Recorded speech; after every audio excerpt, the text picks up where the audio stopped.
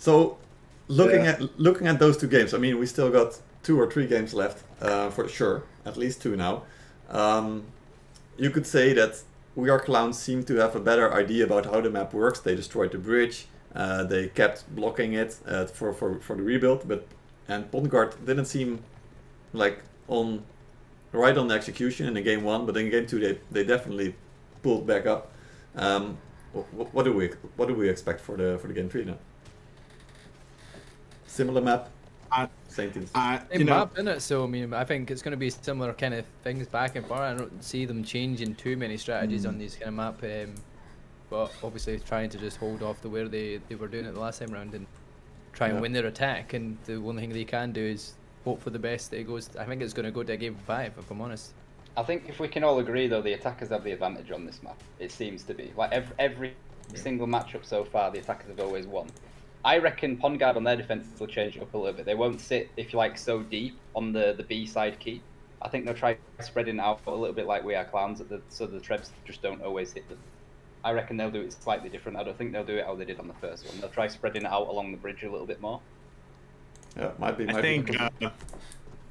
think PG is going to definitely change it up completely this time. They got absolutely smoked on this last defense. I think they're going to have to completely reevaluate their strat and play smart here and not get trapped. And I think ISGs are going to be more valued. They definitely, I think they had the right idea with the ISGs, but one set of ISGs there was just not enough. And we're definitely going to see some plays here. I mean, both teams are just absolutely playing incredibly right now. This reminds me of Season 6 Regionopolis, fighting for my life there with Ming, and I have to say I haven't seen good fights like this in some time. I've seen some good fights. This is probably my favorite one so far of the entire tournament. It's really just both teams are really coming to play, and it's gonna be thick. It's gonna be dummy thick either way. Either team right now, honestly, I have to say that both teams have very much impressed me so far. I'm really looking forward to seeing what goes down. I don't know why, but I can see a Pondguard Sally out coming now. Maybe. I don't know why. My gut feeling's telling me they're just gonna be like, you know what? Because like even though Clowns didn't actually engage with this Sally out, you could proper see Pondguard just like, oh shit. Yeah. And I wouldn't be surprised if we see something similar, just to put them on the back foot a little bit. Would be nice, you know. We'll have to see. Are we ready to get this thing going, or what's going on? What's happening here? Yeah, they seem to be ready, but we're just waiting. I guess the Healer for Life still wants to make a few little changes in the strategy, but we're all good. We're good to go. So maybe we should expect the timer in any minute. Big pog. I'm definitely ready. I mean, I gotta take note of these guys. You know, one thing I have to say, Seabee, with you making this tournament happen and bringing us all together, man, I have to say it's been freaking sick that you did that, man. I have to give you big kudos. The reason for that, like, dude, I mean, I've been playing this game for 3 fucking years, and I'm telling you, I didn't know who half these EU guys were until you actually brought both of our servers together like this. I mean, I have to say, like there was some handful of EU players I knew, but not to this extent. And I have to say, man, I mean, kudos to you. Honestly, guys, got a heart in the chat right now, ladies and gentlemen. Don't be rude right now. Guess up my man right now, CB. He deserves some hearts in the chat. We'll see this in exactly 5 minutes. If I don't see those hearts, I'm gonna ban someone. It's probably gonna be Daddy Sig because he just doesn't deserve to be on the stream. But one thing I'm gonna let you know as well, guys, is actually like even not written saying it's a CB, what they're saying in chat here, even things like Temple Shot saying it is only 3 life. People that are dying 3 times, that's why it feels the attack is obviously getting the wins, because they're getting the kills and the heroes. Yeah. And there's nobody coming spawning back in. So it is a CBL map rules, even though it says it's not. So that's because it's bugged. So Temple Shot and all that, and I mean all that are saying that. So just to let you know for the next few matches that if we pay attention to people that are dead, they're completely dead or not. All right, we're ready to go, guys. It's game 3 for the final match. Let's go. It is WeAreClowns on the attack, Pondguard in the defense. Zelgius, you can take it away, and Nine Fingers and Mark jump in outside of the fights because Zel, I know your voice is ready to go. Excellent. You know, it's gonna be a much different fight. I think I might be lying. I think I lied. As a matter of fact, I definitely lied.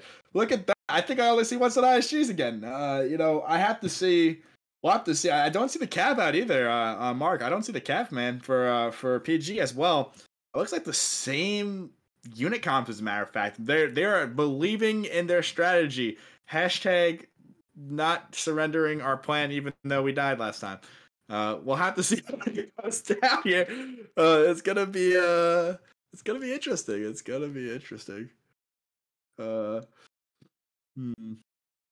Yeah, it does look like the similar strategies in terms of units and heroes from both sides, to be honest, to start with, from the last matchup when obviously WeAreClowns were on the attack last time around, so it don't look like it's changing much, and hopefully similar strategy will come into play and it might work for Pawn Guard this time around to see if they can change it up a little bit in terms of what they were doing, even with the same unit comps and strategy. They could potentially they figure out the better way to play it this time around, and it may actually help. Yeah. Yeah, I mean, I think they have the right idea with their unit comp. I just think it was used poorly on that B-side hold. We'll have to see. We'll have to see how it goes down. I do honestly. I mean, for the other gentleman in the chat right now, for the VC right now. I mean, come on, this map's pretty dope looking. I mean, I really like the aesthetics. Cool, man. It is a nice map. I was just thinking that they could do something different. You know, they were sat so deep at the keep, like where between A and B. They might sit with the majority of their units in the keep, and then only come out when they want to engage. That could be like spreading out around the wall. But the problem is, if they get blocked by something big, they're going to be in trouble. But yeah. So it looks like WeAreClowns are going for that Trevor right off the bat, man. They said, "Fuck this, we're Trevor them as a spawn." They literally went for the instant Trev. Dear for Life and Watson taking that A side hold. Neither team really wants to hold A here. A is super attack oriented. There's no reason to hold this whatsoever. There's a couple oil drops here, but it's really, I mean, with the ladder, with the flanking plays they can make on this A side push, it's just not worth their time to hold it. Yeah. It does look like they're going for that deep tab right push right away. WeAreClowns are taking no time this time. Going right away for that tab right side. They're not even giving time for SK to blow the bridge. Does not look like PG's even bothering with the bridge again. It does look like SK is going to sit there and take the dual blade one-on-one. SK from PG is definitely going to try to hold that for as long as possible. Kicker Amaya going to put on him right now. Here it comes. He's going right for the Culverin. It does look like WeAreClowns are responding to Kicker Amaya right away. A being taken decisively. The rest of PG really in mini castle here, not letting them get any time to breathe. Really kind of fighting inside here. SKW about to be in a 3v1 over there, but before we get into that, I just want to check inside real quick, see if there's any action happening here, and there's not. It does look like the inside. Oh, there's a supply point actually here by B. It's actually a really good hold by B. There's a supply point here. Is there? Right. Oh, inside the fort, up top there is one in B. That's holding B so hard. I see. B's actually very much defender oriented. Then that alleyway is really the main threat here to PG. They just have to play it smart. I would just camp and man, it's a good thing they didn't put B inside of the castle. This would be a defender oriented 100%. Yeah, I mean, they're already through on Pad Tab right side. They already have the supply point getting ready to preemptively cap it. PG is not defending this Pad Tab right side at all. WeAreClowns defending this with their lives. PG says, screw it, we're not going to defend it again, and they're going to let it go for free again. Pine takedown and Max was probing over there right away. I mean, we're seeing the same exact thing unfold here. No Sally, no nothing. Just right away taking, giving half the map away to WeAreClowns here. Both teams have full sets of units. Nobody's really lost anything yet. A lot of Fjord Brachio's, Senjis, one set of ISGs on the field again for PG here. Maybe PG just takes this loss and wants to go to the next map. Maybe they're just like, had enough. I don't know.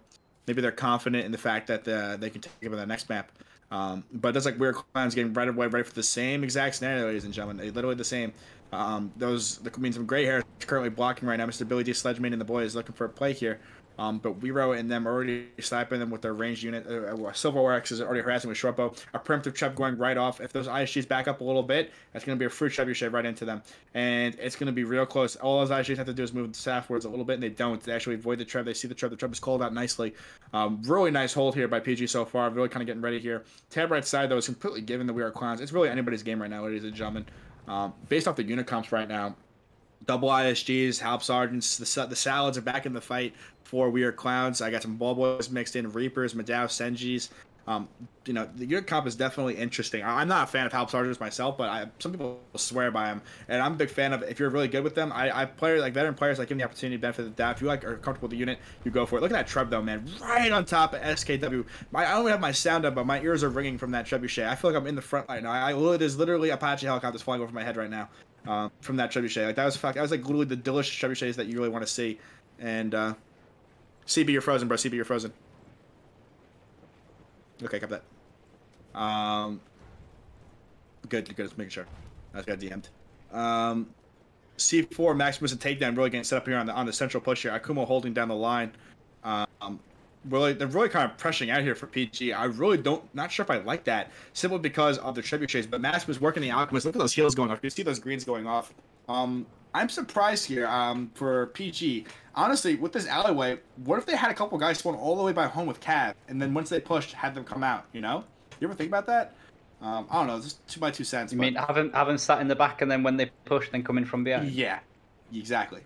I'm a little surprised they didn't try that. Maybe they're confident. I mean, they have their strats, of course, but I think I might have tried that just to see. Especially because like they're going for the. We're literally watching the first fight unfold all over again, with Akumo and Seg kind of holding down the line here and taking those shots to the forehead again. SKW probing this ISG box, but unless they really. They're actually going to engage this time. PG is going for a full frontline push. They're going to go for a full send into. They said, fuck this. We're not going to wait to get Trev, then Trev, then Trev. We're going to full push into it. That's exactly what PG does. They're going to eat some Trevs to the forehead along the way, no doubt about it. But Rev the Brave takes out Temple Shot right away, killing their team captain. PG goes for a full front run advance here against WeAreClowns on a defense. Pine getting ready for the flank with Gilcho. Akumo and Watson making a flanking play going tab right side. Those Trevs are coming right on top of PG. Another Treb coming in hot here. They're going to bat them back up here if they honestly going to eat that Treb to the head. And it's right on top of PG, that Treb. These are really nasty Trebs, and it's definitely benefiting WeAreClowns. 167 only dead for WeAreClowns and 234 dead for PG. Yeah, they back up completely there. They completely push back. PG runs back, and so does WeAreClowns. Neither team really wants to engage that. Both teams are like, fuck that. That was expensive for both of us. I mean, look at all these dead bodies. I mean, look at all the blood. Honestly, I get an F in the chat for all the bodies on the ground right now. Honestly, hopes and praise for a speedy recovery for those troopers on the ground. I think they're pretty dead, though, to be honest. You know, they're definitely trying to push them back as much as possible, not giving them any time to get those Trebs off, but they're still eating those Trebs either way. It's kind of inevitable in this little alleyway. It does not seem like a fun play here for... What are they doing? They've seen respawns from Pongard, and they're going for him. Wow, that is so cringe. Wow, that is toxic. That is so toxic. That is toxic as fuck. Oh, WeAreClowns going for the easy pickings. It's picking them off as they run back. Wow, what a play by WeAreClowns. Red Brave loses his entire set of Florida Brachio's to that. Oh, that sucks. No, she doesn't lose Florida Brachio's. Somebody lost Florida Brachio's to that. Rebel the Braves, SKW 2 Nights rotating back now. Unit counts are definitely dead right now. 266 dead for PG at this point in time. Over 100 kills, 100 more dead than WeAreClowns here. WeAreClowns again setting up on this approach. See, this approach in a normal siege scenario or a TW scenario is not the play simply because it's arty. But in a tournament play like this where there's no arty allowed, this map becomes very favored for attackers. It really depends on what the rules are of the engagement. But on a strat like this works because of no arty. So you really gotta think outside the box and pretend and really take that into account here. Really gotta see what PG does here. PG really pressuring. I mean, they're really pressuring. The Palace Guards on the front line tanking. Senji's in the back shooting. They're really kind of tanking. 4 Brachio's watching the back line at all time in case they try anything funny. I really don't think WeAreClowns are gonna try anything though. Even though is the bridge even up? The bridge is up on A, so they could try something funny there. But Gilcho was gonna make sure they don't allow it. PG's really just gonna have to tank these traps. Really kind of what they needed is a guy to claw these traps. I mean, you can see you got about a 15-second window before these traps truly land. You really just gotta call them out and see them as best you can. Hope for the best here. PG kind of getting lucky. Much luckier right now than they were beforehand with these traps. They're not like last time the traps was on point on PG every single time. This time PG's been trapped like 4 or 5 times. For the most part, the traps have really been off. And PG actually going for a full frontline assault again against WeAreClowns. WeAreClowns are totally clumped together right now. PG's going to try to take them head front down. PG's going to use their skill, their hero skill. PG's definitely got some of the best players on NA East and are going to make that hard play here. C4 taking out Picker Dunkle right away here. We're getting killing off Sig though, so it's breaking even right now with kills. 3 dead current for WeAreClowns, 3 dead for PG. It's anybody's game right now in this exchange. PG's really pushing through here. Hero trades are definitely going towards the favor of PG. PG actually takes the unit kill lead. They are losing the hero kill lead, but they are winning the unit kills. Currently 440 dead for WeAreClowns and only 365 dead for PG. It's anybody's match right now, ladies and gentlemen. This is a totally different match. PG really they're not playing conservative. They're playing hard. They're giving them no time to breathe, and it might be benefiting them a little bit. They're not getting as badly smoked. It's still attack oriented. Cap charging in right now against WeAreClowns. A really good respawn WeAreClowns. The gun's firing right away. A lot of PG currently alive still. Only 3 dead. That means they have respawns coming in, and it's Acid Tree and Sig making a hard play. Akumo Are they going to go for the shred? I think they're going to go for it. Let's stay tuned. I'm not going to say anything. I want to see if it goes down. I want the chat to see it 5 minutes from now before I say anything. It's going to be freaking delicious if that goes off. Akumo takedown and SKW looking to make that flanking play. They see Akumo, though. WeAreClowns responds to it. It does have to be at the PG now to flank it and take out what they can, pick up everybody they can themselves. WeAreClowns going hard on PG right now. SKW going way around this time. Takedown, Akumo being chased decisively. Damn, they should probably tank this right here. They ran back with their Florida Brachiosaurs instead of tanking that alleyway. They probably should have tanked the alleyway. SKW is trying to respond to it. It's going to be too late, though. He went all the way around. There's 8 WeAreClowns pushing SKW and takedown and Akumo. Akumo and takedown die. SKW is now 10v1. It's over for SK as well. Really bad play there by PG. They shouldn't have ran away. Might as well just tank it and got as many kills as possible. The unit kills are back even on the field right now. PG currently setting up on B side still. WeAreClowns has picked up 3 heroes though from PG decisively. River the Blade running back again. Zooming her unit as fast as possible, but we'll have to see. It does look like our unit will get away this time. Wow. Unit counts right now is 447 for WeAreClowns and 454 for PG. Pretty even fight. 685 units on the field right now for PG. 745 on the field right now for WeAreClowns. It's still kind of leaning towards WeAreClowns right now, but it's still anybody's match right now. This is a much longer hold than we saw last time. I think we saw this point get taken out minute 10 last time. And here's the preemptive trap run on PG. PG playing a little too conservative. They're going to take that trap right to the head if they stay where they are. And there it is, ladies and gentlemen, right on top of the PGs who get trebbed. But charge is in vain. The charge glitches against Sledgeman. It's unfortunate. Charge is sideways, an accident. Now it's a hard push by WeAreClowns. WeAreClowns heavily outnumbered PG here. Takedown nowhere to be found. Neither is Akumo, who's way out here doing God knows what. The back line is being heavily pushed. Gilcher responding with his Florida Brachio trying to get him in the fight. Those trumps are going off heavy this time. The guns are getting protected. The Alchemist going off for PG trying to tank it. It's going to be out to Akumo and takedown to make a big flank here. We'll have to see. Akumo's... What has he got? Oh no. Akumo's got nothing good. It's not going to be good for him. And takedown's nowhere to be found. He's SKW making a flanking play again with Cab, but he's not going to be there in time. Aspen getting completely pushed out. It does look like PG's going all the way back to supply. B is being taken though. All WeAreClowns has to do is send a guy back to home point and it's already over for them. Sludgeman going to flanking play. Akumo and SKW trying to react to it. People running back from B. It does look like PG will lose B here at minute 5:41. It does look like Pine will die for the team there, trying to tank it. Mr. Billy D and his pizza outfit just trying to do God's work and buy some time for the boys. A lot of PG caught behind backline here. Really kind of struggling to get through here. It's just heroes and some Reapers. Dealer for life, 1 HP, trying to respond to it. It does look like WeAreClowns will go for that snowball tactic, ladies and gentlemen. 649 dead on the field right now for WeAreClowns. 730 dead for PG. They're gonna have to do it for a hard. Wow, they're gonna have to go for a hard snowball here against PG. Otherwise, it could be a tough fight here for WeAreClowns based off this unit count. PG currently have 3 dead. WeAreClowns have nobody. WeAreClowns really needs to go that snowball tactic. It does not look like they're going for it whatsoever. Their players are pretty scattered right now. Sledgeman really kind of taking one player by himself right now. Takedown watching the front, given that presence of they already have guys there, making sure that WeAreClowns doesn't push. Wow. Yeah, I mean, unit counts what's left on the field. We got the green units are coming out, man. We got Pike Militia for Akumo, and we got, what the fuck even are these things, dude? Demone Spearman for Weero. I mean, unit counts are definitely, this is a much closer fight than we first when this when PG defended. PG definitely still has some units in play here. They got Reapers in the field, lead Halp Sergeants, Gray Hairs, lead Halp Sergeants, Florida Brachios, and Senjis and Ball Boys still in play here. WeAreClowns are really taking their time, 7 minutes on the clock, so they do have at least 2 decent pushes left in them. Based off unit count, they have 539 units on the field. Unless they really lose that first push, then in which case they'll be only have really 1 push. Kicker MXNU looking to make a play, but literally S tier Asentry is there with a pike, ready to fucking protect the team with all his might, and no mic. Sig there with his mic though, ready to support as needed with a takedown watching the flank. Takedown has been an MVP for for the last game. We'll have to see if he does it again this time. If only he did that in TW for me, Big Sag. Just joking. In terms of the Zalgius, you've got, even though the thing was for WeAreClowns, they've actually got the hero kills. So there's a few heroes on the Vanguard that are potentially at risk of dying out. Able to come back. SKW take down Sig are all on 2 lives already, so is Akumo. So they potentially. Is it a CBL map? I thought it wasn't. It's not a CBL map, but it's bugged, so it's giving it in it's only 3 lives. So these guys are going back potentially, yeah. And then 6 minutes on the clock, they have to play very smart then in that case. Yeah, they didn't play very that'll smart. automatically change that unit count as well from 390 potentially even less. Oh yeah. Oh yeah. Wow, look at that. Yeah.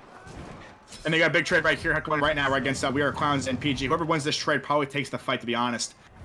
Flanking plays coming in right now by PG. Pine making a flanking play with Cab. Balthasar actually reacting to it, using his ult and playing his poleaxe, makes a play there and holds it down. WeAreClowns still have 5 heroes in play there. PG does get sandwiched though and does clear him out here. Really nice play here for PG. Really changing it up. 829 units currently dead right now for WeAreClowns. 880 dead for PG. It's anybody's fight still right here, ladies and gentlemen. 3 dead for WeAreClowns, 4 dead for PG. Weiro needs to die here, and probably Pine needs to watch out for that flank that's coming. All cap coming for WeAreClowns right now. Right on top of PG. PG has nothing there, though, and Pine's probably gonna die here. We'll find That's Takedown and the Kumo both out of the game now as well. Like for Pongard, so there's already 2 heroes down straight away. And there's nobody on home point right now. We are taking home point, getting that cap started. Watson trying to react. He's in a 1v1 with a short bow. 2 Knights also getting involved in there. Currently 7 dead at this point in time. 8 dead for PG. It's not looking good for PG. Only 2 dead for WeAreClowns. PG needs to get out of that corner. They were losing that exchange there. They were winning that initially, and then they lost it. It does look like C4 and Sledgeman responding to home point. It's anybody's game right now. Both teams have only a couple hundred units on the field right now at this point in time. Sledgeman does get the kill off. We are still alive fighting Sledgeman and Maximus. Oh, big push by WeAreClowns here. It is not looking good. We'll see if Gilcho can come with this cab and make a huge play here. Gilcho needs to be massive here with his Cataphractic Lancers, man. And here they come, man. Here they come. Let's see if he can get it done. I think he needed Keshigs there, to be honest. But we'll have to see if those Catas can get it done and get those hero kills. I don't think they do. It's just too much. It's just too much. Most of PG pretty much out of the fight. All of WeAreClowns alive and well. 2 Nice trying to react. Aspect trying to react. A much longer fight than we previously witnessed. But this fight will go decisively to WeAreClowns. They are just all over the point, and PG are just not there. A much better hold than PG, but they had a couple of guys get caught out with their pants down and lose their units, and that kind of fucked them on their pushes. SKW Asentry, last people alive in the fight. Sig coming in, but it's not going to be there in time, more than likely. At this point in time, 1 person alive on point, and it's Pyan. And there he goes. 3/4 cap coming in. Asentry trying to make a play. Sig coming in, but his cap won't get there in time. Mr. Ability also coming in. Unit quality there is very limited. I don't think they get in the fight. Once the 4 Brock is pretty much stopping all. Only 5 more heroes that can come back alive as well at this point. Yeah, that's pretty much going to be it. That's going to be all she wrote, man. That's definitely all she wrote for PG. 1 last alive, and that's game, ladies and gentlemen. And that one goes to WeAreClowns. 2-1 for WeAreClowns. Wow, what a fight, though. 3 minutes, though. That was a lot closer than the last 2 fights. Way closer. Kicker Balthasar. Again, this guy is definitely kind of to play tonight. King Smexy up there as well. These players to know, man. Also got Adapalzer coming up there as well. Weiro again up there in the top 5. There's some really good players in there that's really getting it done. Like Balthasar, this guy did some heavyweight lifting. 125 unit kills, 5 hero kills. I mean, that's nice, man. 8 hero kills for Kicker and Maya as well. Unit kills are definitely there in force for WeAreClowns. They won the hero kill fight decisively. Like Mark mentioned, Akumo and a couple others got wiped out for the entire fight. And the hero kills for PG were just not there. The unit kills were definitely there. Deal for life, 171 unit kills. Pines, 167. And Sig 104. I mean, it was definitely in terms of unit kills a much closer fight, but in terms of hero kills, WeAreClowns are still dominating. Mark, you can take it away though, man. My voice is shot. You want to go over it? I'm gonna all you, brother, all you. Yeah, no worries. Yeah, like you said, hero kills definitely made a massive difference there. 40 kills inside of WeAreClowns against 17 from Pongard makes a massive difference in terms of the fact that there is only 3 lives. So if you do die 3 times, you're out of the game, and there's no helping your team after that. Your units were disappeared. Even if you had units left, that's it. They're not even available. So your unit count instantly is dropped, even though it says there's 150. There might only be 30 because of the heroes that are alive. But yeah, it's going to be an interesting change up here now for Pongard, who will be taking the attack now to Glenn's final. Potentially, maybe not the final one, but you know, it looks like if they get the win out of this one, it's going to go to the Grasslands final, and we'll see how it is in a field map. It's going to be a completely different side of the story. What do you think, Nine Fingers? What do you think is going to go down here? That was really good. Like a couple of times I was thinking, it's like, why are WeAreClowns going so, like, why are they going so aggressive for respawns from Pongard? But because of the 3 deaths, it makes total sense because they caught out. Was it Rebel Alive? Rebel the Brave. Yeah, Rebel the Brave. Yeah, and then a couple of other players when they went just like piled on them with 8 guys at the back, and it makes total sense. They've got so much time on that map as